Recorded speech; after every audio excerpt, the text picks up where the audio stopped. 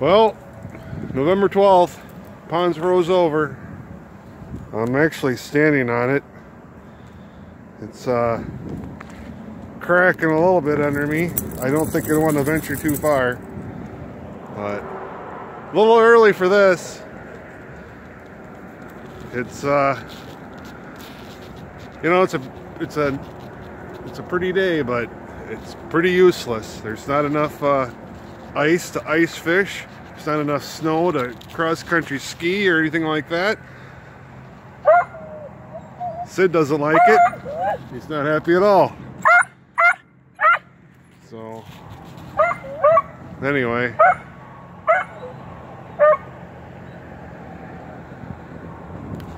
All right, we'll go back on land.